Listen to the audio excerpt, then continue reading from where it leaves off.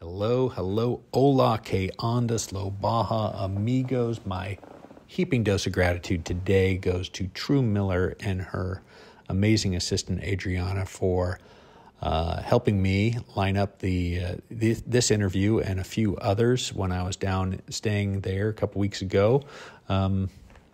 When True staff calls, people listen, and it really helped to get to the people that I wanted to talk to quickly. So thank you, Adriana, and thank you, True, for making your staff and your home available to me.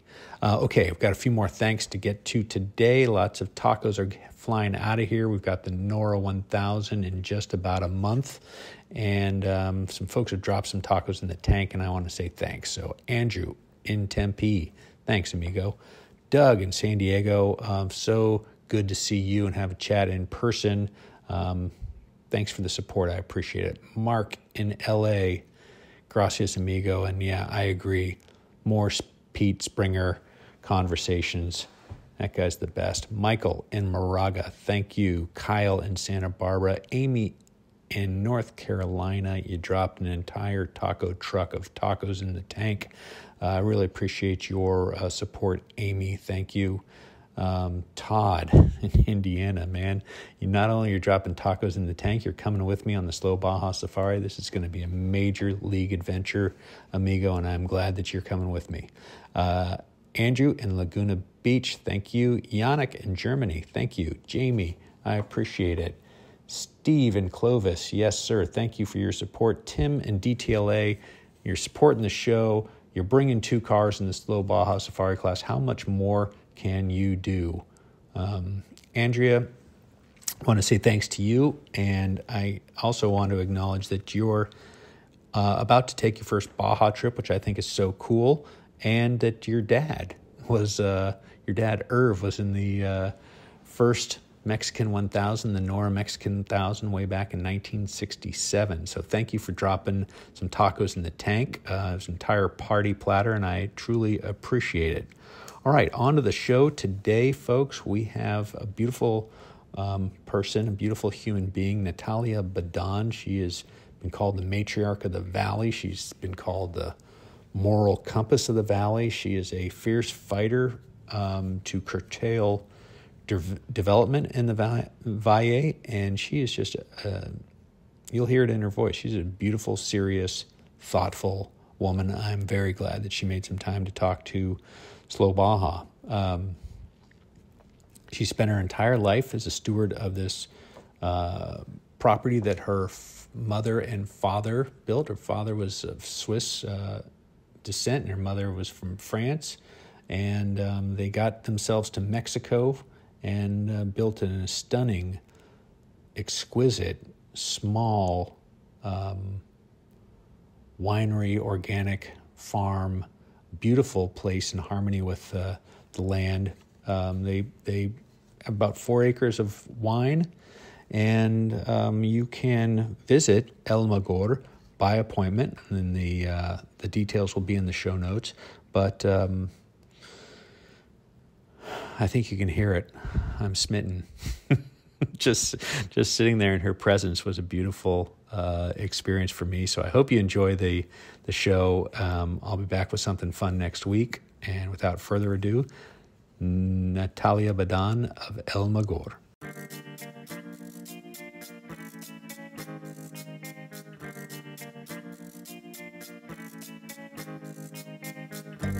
Hey, this is Michael Emery. Thanks for tuning into the Slow Baja. This podcast is powered by Tequila Fortaleza, handmade in small batches, and hands down, my favorite tequila. Hey, I want to tell you about your new must-have accessory for your next Baja trip. Benchmark Maps has released a beautiful, beautiful Baja California Road and Recreation Atlas. It's a 72-page large format book of detailed maps and recreation guides that makes the perfect planning tool for exploring Baja. Pick yours up at benchmarkmaps.com.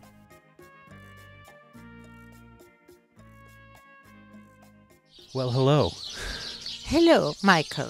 Natalia Badan, El Mogor. I am so delighted to be here.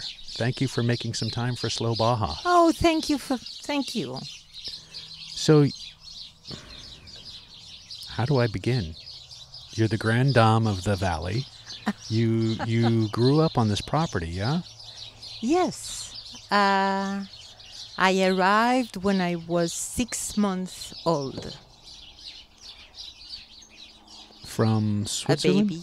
Was it from Switzerland originally? No, I was born in Mexico City. Okay, but tell me about your parents. They did come from France and Switzerland? Yes, my Okay. parents came from my father from Switzerland, my mother from France, although they were already Mexicans when I was born, Okay. which at that time it wasn't so easy. I wonder how they did it. But they came in in 50 because of the wars. Mm-hmm. They didn't want to go through another war. And they wanted Latin America, so they went through Guatemala, through Cuba, and through Mexico City, which at that moment was a paradise, I think. It was a small city. They used to have dinner with siqueiros, with the intellectuals of Mexico, and they had a great time. How did we end here is probably what you would ask. Eventually. Yes. But we have plenty of time. Well, my father was a great romantic and a great idealistic man. And he was older than my mother and much older than me.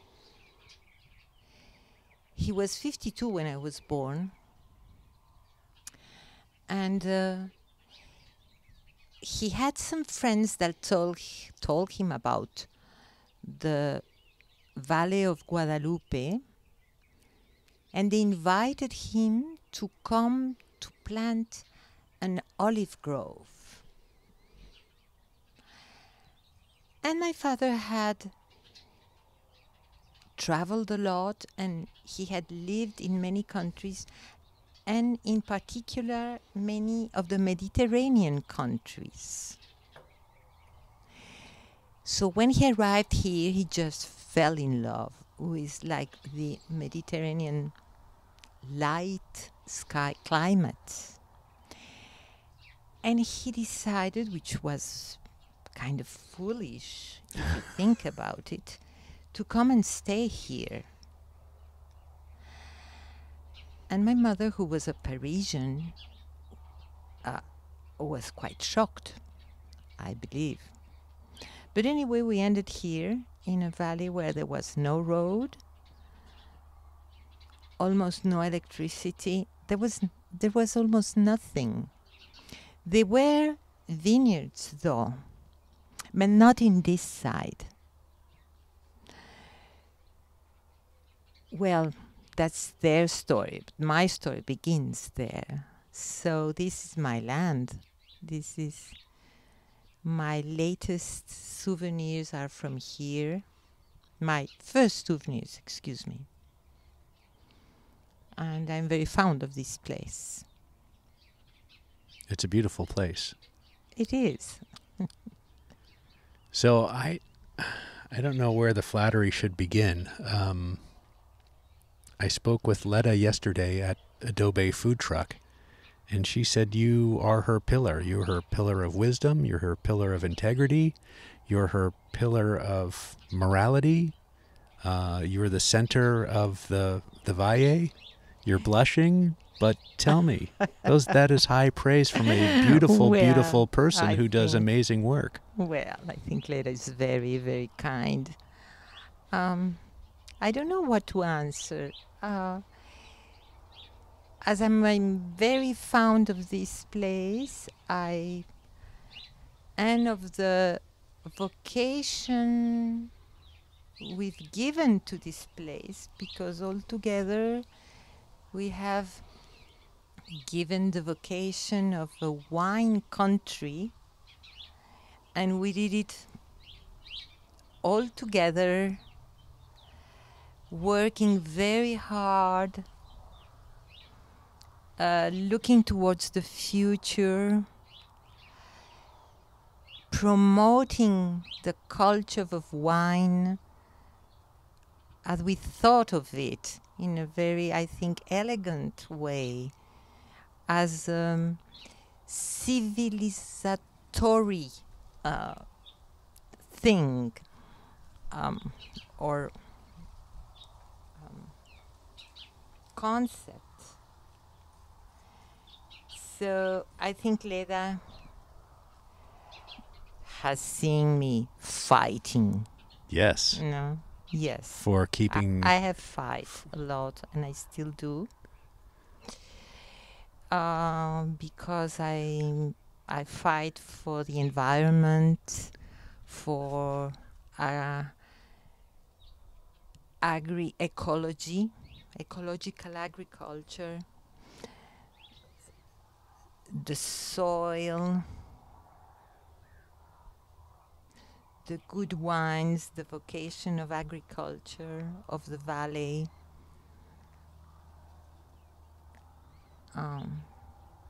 And well, this has happened lately. I think it has happened about from 10 years to now. So I think Leda sees me like that. Well, as I understand it, you've been making wine here since, what, 1980? Is that? Yes. Or making and selling, I should say. You've probably been making wine here a long time before that. No, we used to grow the vines, harvest the grape and sell them to the big wineries who didn't make so much wine at that time. They used to make brandy. But we all did that. Cultivate the vines, pick the grapes, and sell them to them. And was that to Santo Tomas primarily? Was it there? I don't remember a lot in the early '80s of wineries here. I don't remember much. No, they would make brandy. Okay. There were some Spaniards over there who made a little wine, a very good little wine, but it was mostly for them. But all of us, and there were many vineyards at that time. There were more vineyards at that time than now. Can you believe it? No, I can't. There's 300-something vineyards now, seemingly. Yeah, but I'm talking about the fields, the grape growing. Now we're about probably 300 winemakers. Yes, excuse me. Yes, correct. But at that time we didn't talk a lot about wine. It was like growing grapes, trying to have the biggest harvest so it would weight more and they would pay us more. And I'm talking about Cheto and Domecq mainly, who got together. I don't know exactly how. This is part of their story, of their history. And suddenly we got tired. We didn't like it anymore to do that. So it was my brother who said in the 80s, let's do the wine ourselves and let's do great wines. You know, he was a Badan, so he was also idealistic and romantic, you know, always like thinking of great things to do. And he did. So he went to Bordeaux and he went to the nicest wineries over there, all the chateaux, and he came very enthusiastically say, we are going to do a great wine for Mexico. And I think it was a very nice declaration. No? So he began and he grafted my parents' vineyard with Bordeaux varieties, and he made his first wine in 87.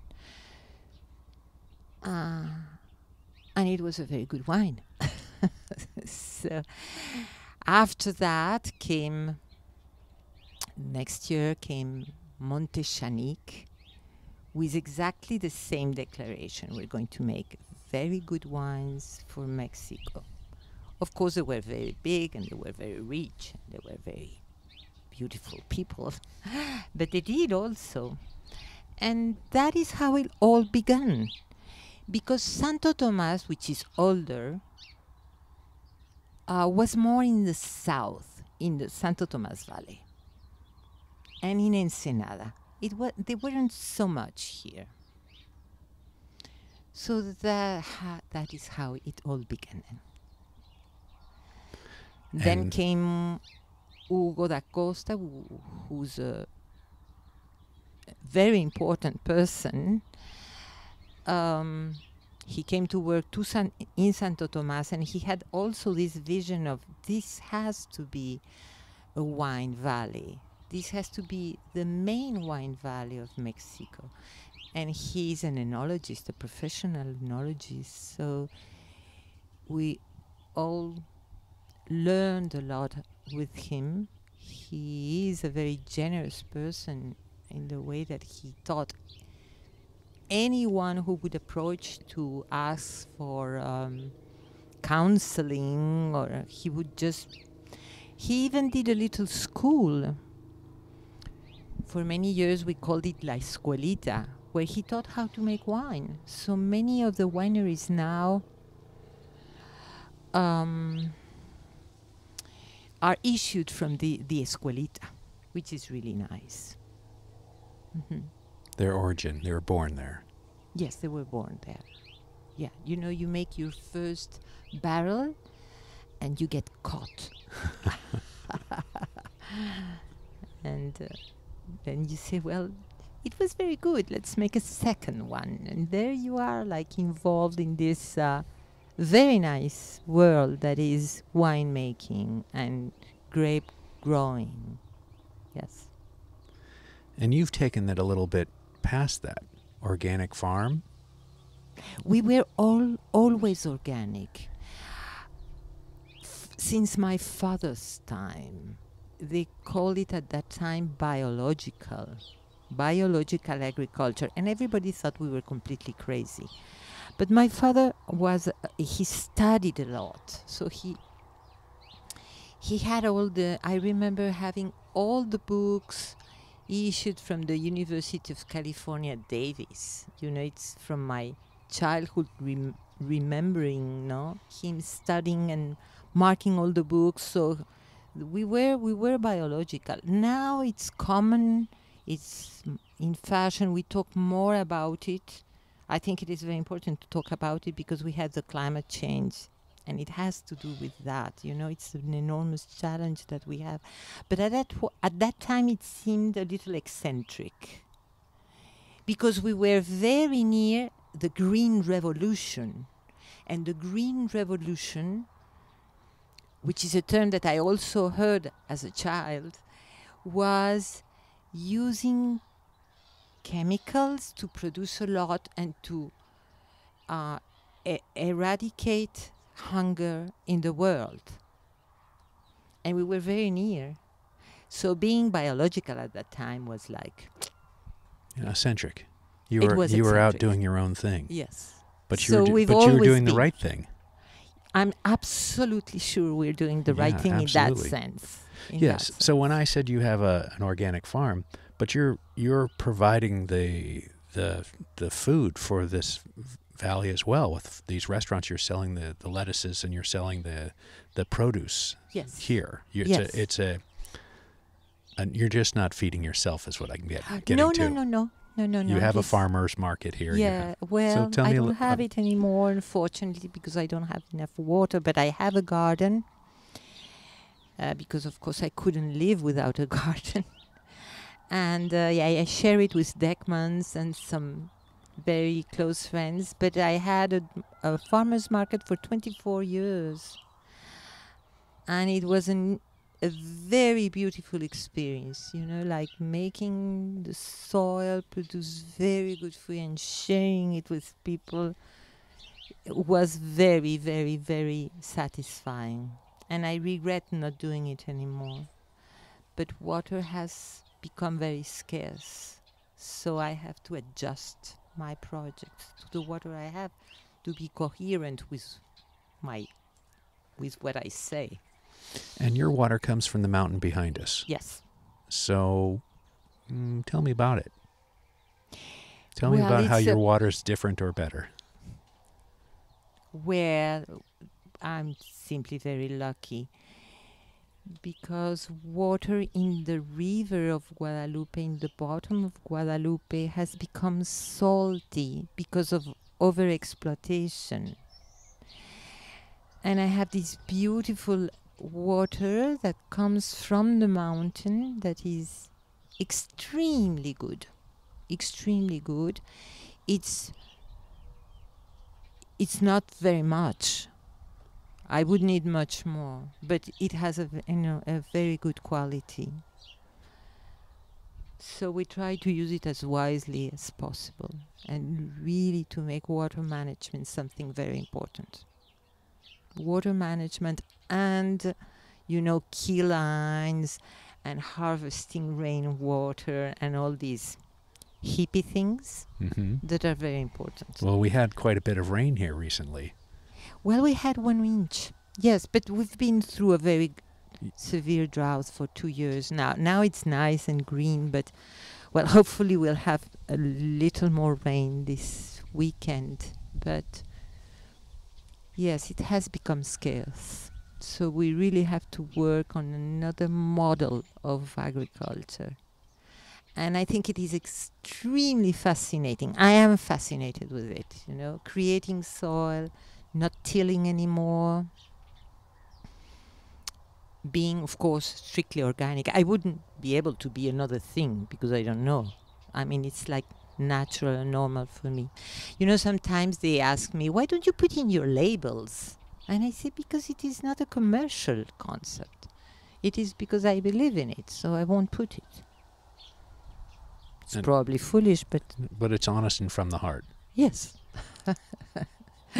With a large smile. I wish you were here, folks, to see this. Just a beautiful, beautiful, honest smile.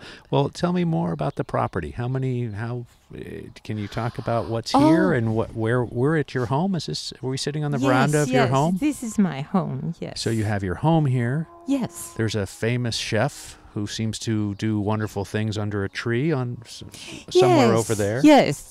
Let me tell you, this is an enormous property that I inherited. It's about 1,000 hectares, which when I inherited, I thought it was completely crazy. I remember walking in the mountain. Of course, there's a lot of mountain. And, I would think, why do I have so much and what am I going to do with it? I am so grateful now because I feel it protects me against, many aggressive things that are happening in the valley that shouldn't be happening, I think. And I'm working this year on making it a protected area. Like a certified protected area. So now I'm grateful it is big and it has mountains and a lot of chaparral. What do we do?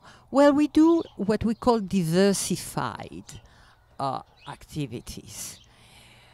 So we have several little projects that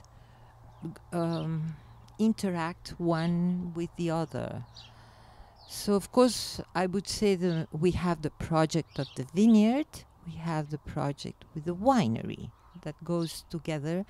We have the organic garden that went for 24 years with the market, but now it goes more like to the restaurant. We have sheep. And we have some cows because we believe we need it for improving the land. So we make this technique of moving the animals from one place to another so they don't overgraze.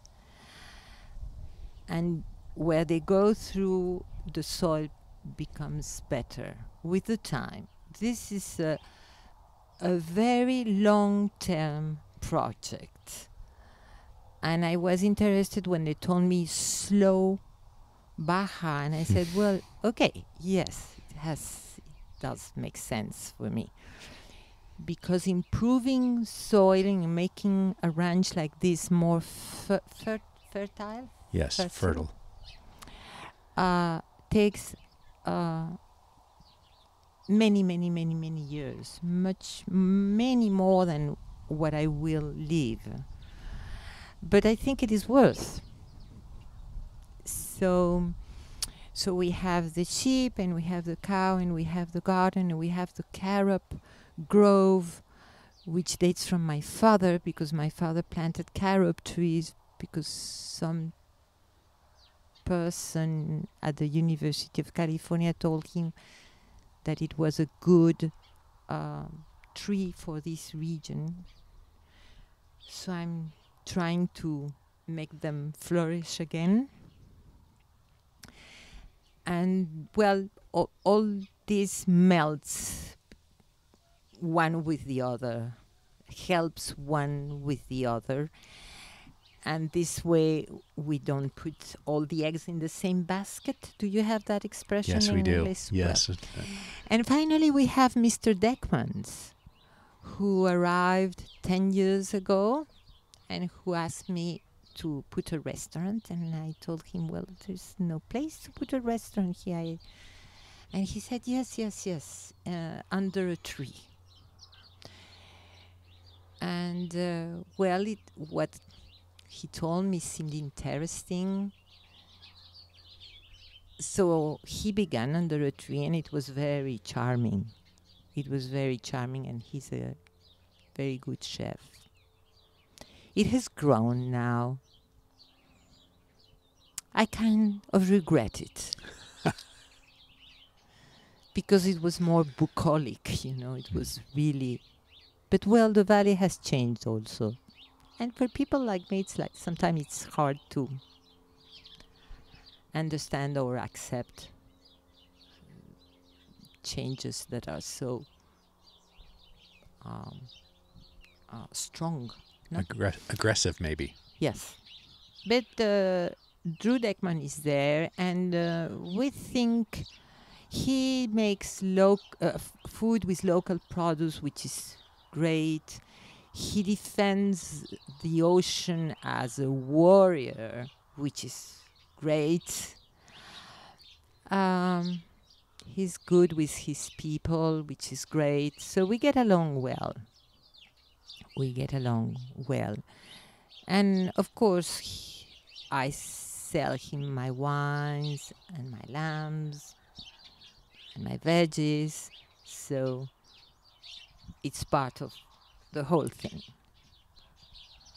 That is El Mogor now.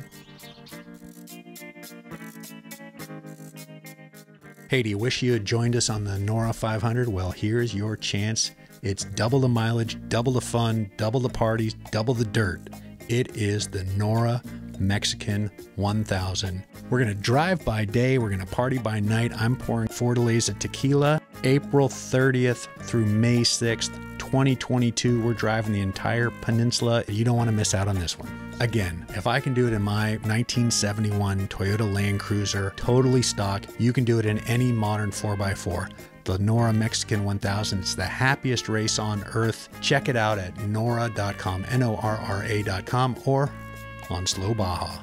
Here at Slow Baja, we can't wait to drive our old Land Cruiser south of the border. And when we go, we'll be going with Baja Bound Insurance. Their website's fast and easy to use. Check them out at bajabound.com. That's bajabound.com, serving Mexico travelers since 1994. Let's talk about your fight. You're fighting to keep this valley from becoming wine Disneyland. Yes, well, I think it was wine Disneyland, and now I think it's even worse because some opportunistic entrepreneurs, and I'm not afraid of calling them like that, just saw our work that took generations and began like to attract tourism, but not exactly the tourism we want for the activities we want. So now they're installing a lot of, I don't know how you say antros in English, like bars and places to have a lot of fun, which is fine. Don't think I'm... You don't look like you're against fun. No, of course not. Yeah. But I think what they're doing is very urban, and it should be in the city. Which is not very far from here. No. You can have both. Oh, of course. Both things. Of course. But So, don't ruin this thing. well, it's very aggressive with what we do. We would like to keep rurality.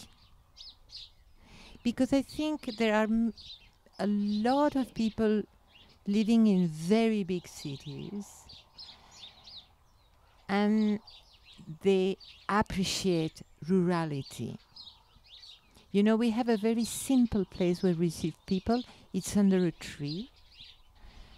And always the visitors say, oh, you know, it reminds me my grandmother's house. Or it has always something, you know, it has a repercussion on people. And it's simply a tree and some chairs. So I think should go in that way. And that goes very well along with keeping a vineyard, making wine. But when you begin with very heavy music all night long, lights everywhere, and it simply doesn't go that long. It's not that I'm against it. No, it's not for here, It though. simply it is not for here. And it's very menacing because it's a very good business, by the way. Very good business. So there are more and more and more. And I think it is I think it can destroy the valley if you see it in, I don't know, 10 years, very soon. So there we have to be, you know, like trying to fight, yes, to fight frontally, but also like to create a certain sensibility of what we have and we could lose forever. So we need nature, we need valleys, we need agriculture plays, we need calm, we need silence, we need listening to the birds. Beautiful. And at night we need watching the stars and hearing and listening to the coyotes. So this type of development that they're thinking about in like, okay, it is a lot of money, but we're going to pay it very, very, very heavily. Because it's one place and another and another and another. And what are we living for next generations? So, yes, I do fight. Sometimes I'm tired because I've been fighting for 30 years. And fortunately, there are younger people now that are doing it. But, well, I'm still there. Well, let's there. change the channel a little bit and tell me a little bit about your friends here in the Valle and the places that you love and the things that are doing it. People that if you're leaving your ranch here, there are many. Where do you want to go? I have a lot of friends. Or the winery, the wine people. Most of them are very solidary. We help each other. We laugh together. We work a lot together. We exchange. We're very happy when somebody makes a great wine. And this is very important. It gives us a great quality of life. At your heart, you're all farmers. Yes. This is an agricultural business. Yes, it is. It's a elegant product sometimes. Yes. But it's not a sophisticated process. No. We have to be very close dirty hands. We have to be very close to nature. Very close. And we're sensitive to it.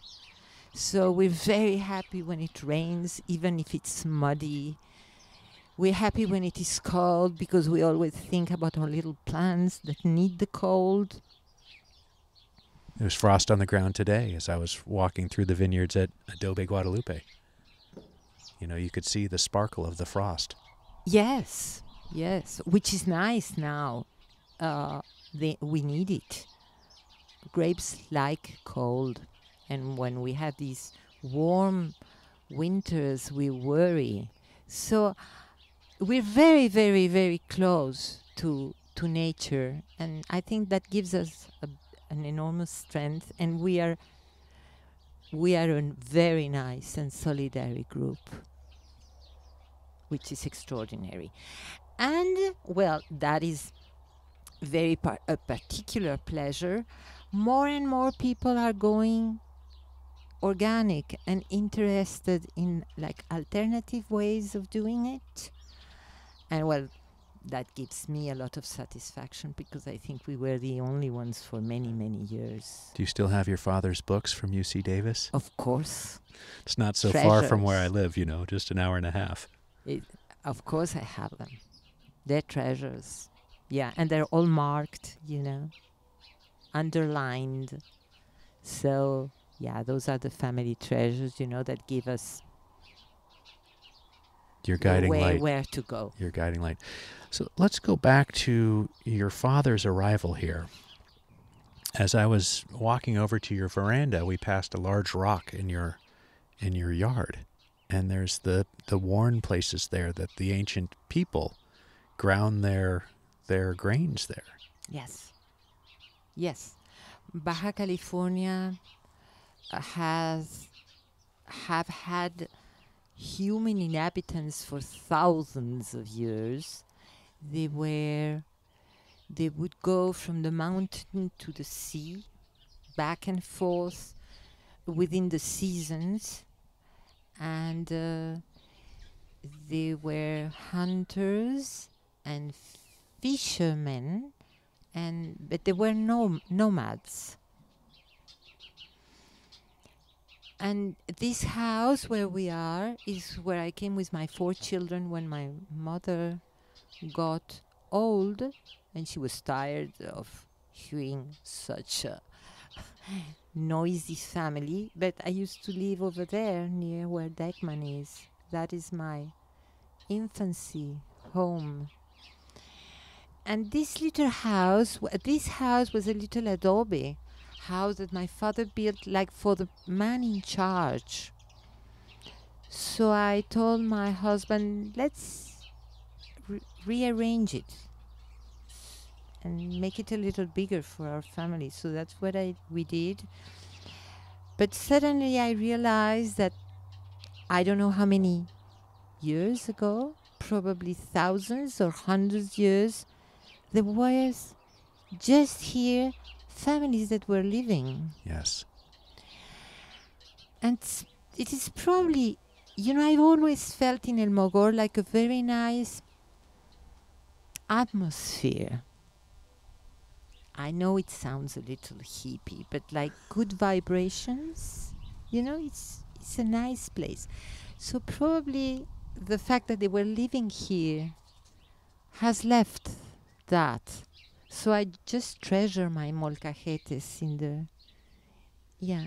granite. And you have rocks. 3 quite clear molcajetes. Absolutely. 3. I wonder how many else are around. Oh, there are in the ranch. There are more. Amazing. So they used to grind the fruits of the oak, which I don't. Yes, the acorns. Acorns. Acorns, yes. Yeah, and make an atole with them. And your father, did he build most of this with his hands or oversee it? Is it all of his vision? Absolutely. Amazing. Yeah, absolutely. Yes. As you I'm said, an just idealist. continuing. Yeah. I'm just continuing. Yes. And is there somebody to come after you? I have 4 children, so Mhm. hopefully, yes. I won't force anything, but 3 of them are here now. Your eyes are twinkling. Well, It's a lot of work, though, it is a lot of work. It is. all the time. Yes. And it's like almost every day and almost all the year. There is a little place in November where you can go. You know, once you finish the wine, you finish the harvest, the grapes are just like beginning to rest, and you go elsewhere to see the world and to take a rest. But it's the only part of the year where you can do that. All the rest, you're just grabbed by nature and you have to follow it, because you timing is very important in agriculture. Well, you just took a look at your rosemary, which is blooming and swarming with bees. Yes. And you said aloud, I have to plant more rosemary. Yes.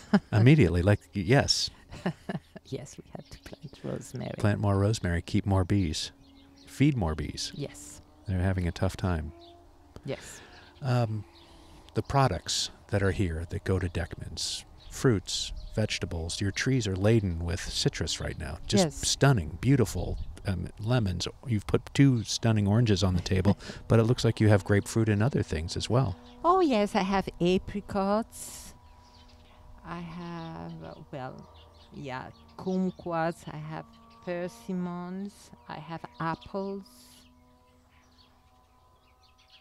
And I do, I preserve all that. Yeah, I do jams. And baking as well? Not so much, because I have a bad oven and I haven't changed it. How many things can you do? But I have in the garden, you know, in summer I just make ratatouille and keep it, and tomatoes. Yes. I learned that from my mother. She was extremely good doing it, and I just saw her all my childhood, so I just make the same. Having good food is very important. And when you grow your own things, it's so satisfying. Mm-hmm. So we do have honey also. And the vegetables, just the season ones. So when it's summer, it's tomatoes and eggplants and chilies, and in winter it's cauliflower and cabbage and lettuce. Root vegetables. And root vegetables, exactly. So I just go with nature. I don't force anything. But there's a big greenhouse here, so it's... There is a big it's just to elongate a little bit or Yes. shorten. But I don't heat it, or I don't do artificial things. No. I wouldn't think so. So tell me about your sheep. How come? Oh, that's a very nice story. Yes, it is a very nice story. Let me tell you about. There is a ranch up there, and there used to be a ranchero with his wife, and they had a baby. And that baby grew up, and he needed to go to school, but it was very hard for them to drive to Ensenada with the little boy and then coming back. And at that time, my children were going every day to Ensenada to school. So he came here and he said, could you take him? And I said, well, of course I can take him. So we would go with the little child and leave him at his school, and then my kids would go to another school and bring him back. And one day, after a few months, he came with the sheep. And he said, well, I want to thank you, so I brought your sheep. And I said, what? And he was very funny. So he told me, yes, now it's one, but then you'll have many, and you can make a birria place near the road, and you will become very rich with. And I really didn't know what to do with the sheep. Quite a gift, quite a responsibility. So I made a little, an enclosure, how do you say, to keep him inside. A little corral. A little corral near the house. Of course, my kids were very happy with it. And suddenly there was a little baby, a little lamb. Well, that's the beginning. And I'm talking about more than 20 years ago. So then, and that's another very nice story, my kids went all away. When they were 18, they didn't want to know anything about the ranch, anything about my little things and my little town, and they wanted the big city. So I said, all right, and I sent them all to Mexico City. Okay. So you want a big city? Go to the big city. So they went and they studied and they made their thing. And at the same time, one of my best friend, boy, was also in Mexico City at the university, but he really didn't like it at all. And his parents were desperate because they have, PhDs, they are academics, etc. Pablo. And once he just told his parents, I don't want this anymore, I don't want to study, I hate school. And his father particularly was really, really very upset. So I told him, because he was one of my kids' friends, I told Pablo, why do you come to the ranch? Why don't you come to the ranch and work a little bit here? And for him, it was a revelation. He just loved it. And he said, this is what I want to be. So he became like a cowboy. And he loves animals. So he took care of cowboy. He took the sheep in hands. He studied a lot about how to graze them and how to feed them and everything. And that's how it grew. And that is how we began to sell the lambs to Drew Deckman. And then he went away because he was in love with a Spaniard girl, and she took him to Spain, and there he is over there raising horses or something like that. But the lambs, the sheep, the herd, you say a herd. The herd stayed, and it is here.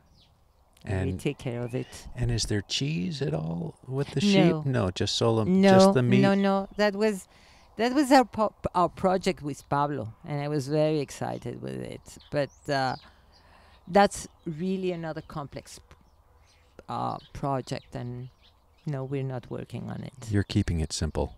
Yes. Terrific. Yeah, because it's quite complex as it is already. So if someone would say, okay, I'm going to make it, okay, fine, but not myself. Mm-hmm. That's a story. It's a beautiful story. And the cows? And the cows, those were my brothers.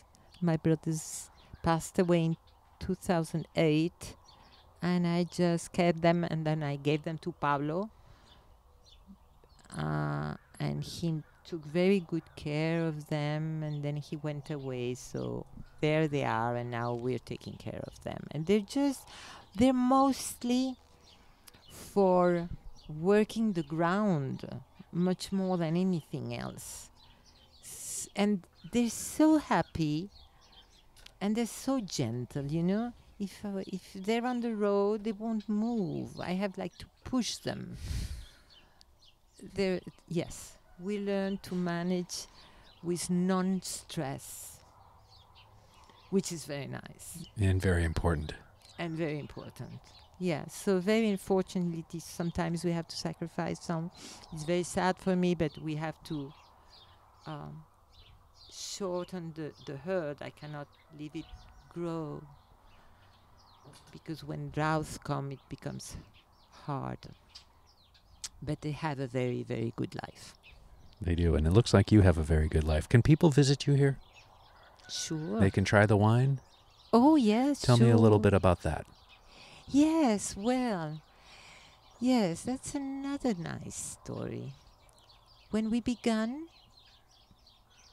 my brother didn't want to receive like tourists, so he would receive people, but it was like his friends, and so he died, and I decided to open the winery on weekends, Saturday and Sunday, so to share with visitors. There weren't many at the time, and we would give the wine.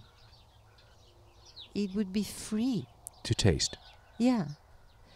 And it was so nice, you know. They would just come and you would pour, oh, it's nice, what do you think? And blah, blah, blah. And they would go. And then, well, people came more and more.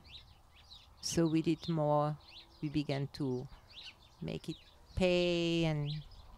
And I was there myself for about 3 years. I was the only one pouring wine.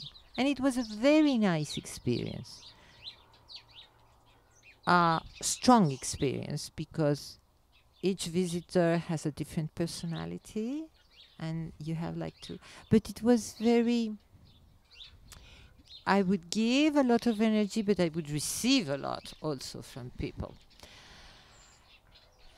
But then I got a little tired of it and I said, well, so my kids began to do it.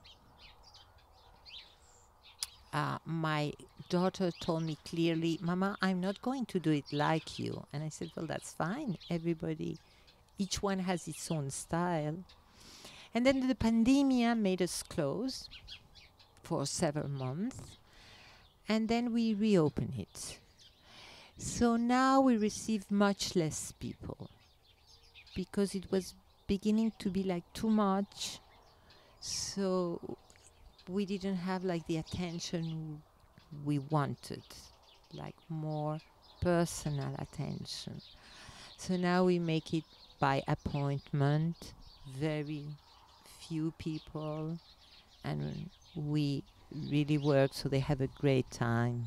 They can stay as long as they want, and we don't have like a speech.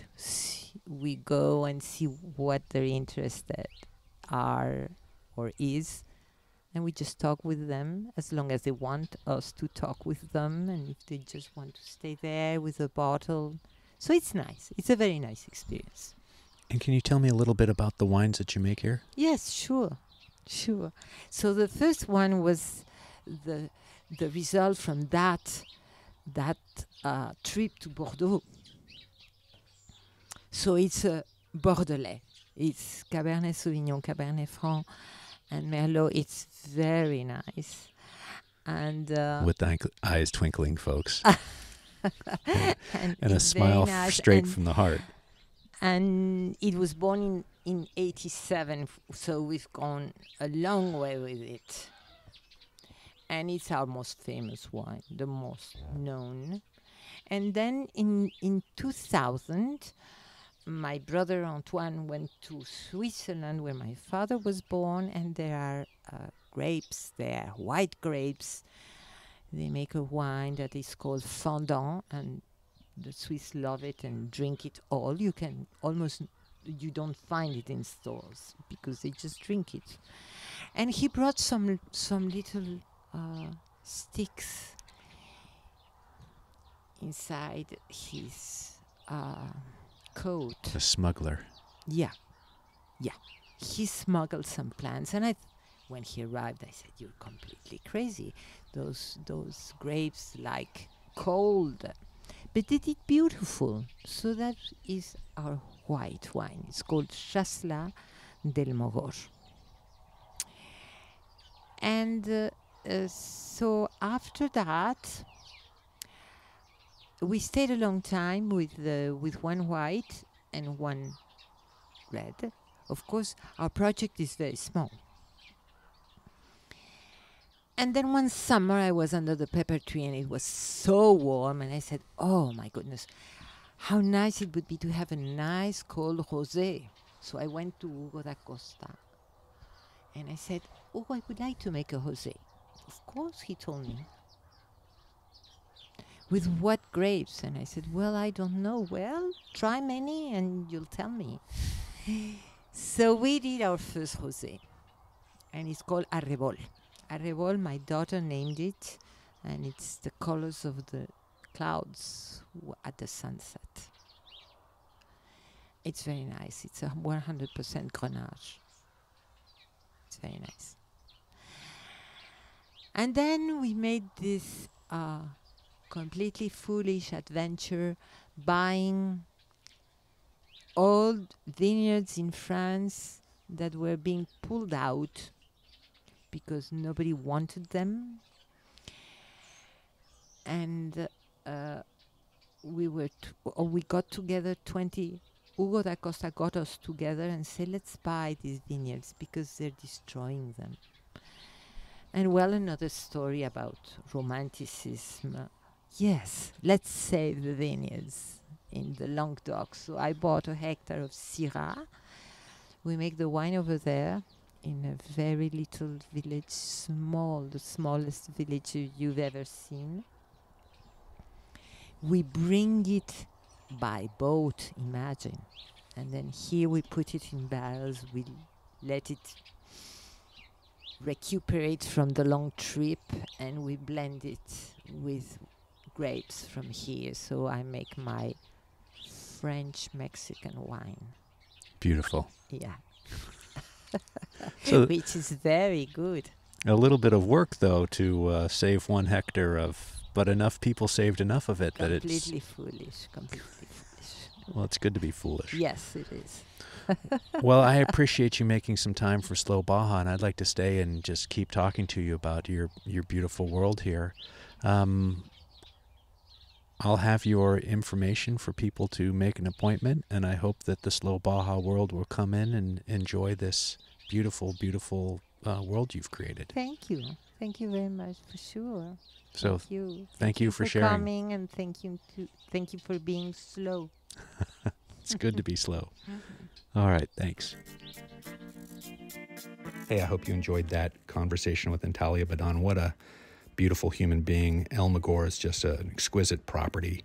Strong, Slow Baja approved. Make the effort, make an appointment, get down there, hang around for the afternoon, and make sure you have a reservation to eat under the big tree with Drew Deckman and get all those beautiful organic vegetables that are coming right from that farm, and the little lambs too.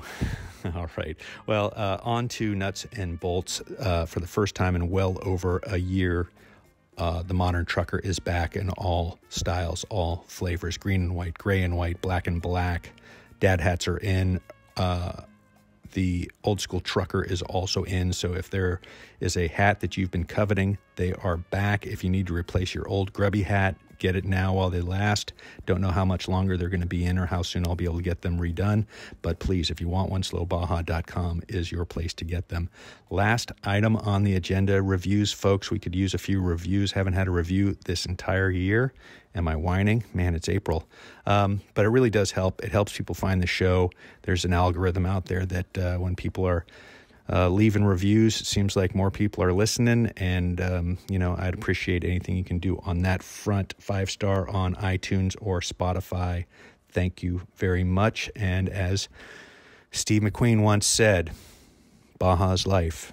Everything that comes before or after is just waiting. Have I told you about my friend True Miller? You've probably heard the podcast, but let me tell you, her vineyard, Adobe Guadalupe Winery, is spectacular. From the breakfast at her communal table, bookended to an intimate dinner at night, their house-bred Azteca horses, Solomon the horseman, will get you on a ride that'll just change your life. The food, the setting, the pool, it's all spectacular. AdobeGuadalupe.com. For appearing on Slow Baja today, our guest will receive the beautiful Benchmark Map 72-page Baja Road and Recreation Atlas. Do not go to Baja without this, folks. You never know when your GPS is going to crap out, and you're going to want a great map in your lap. Trust me.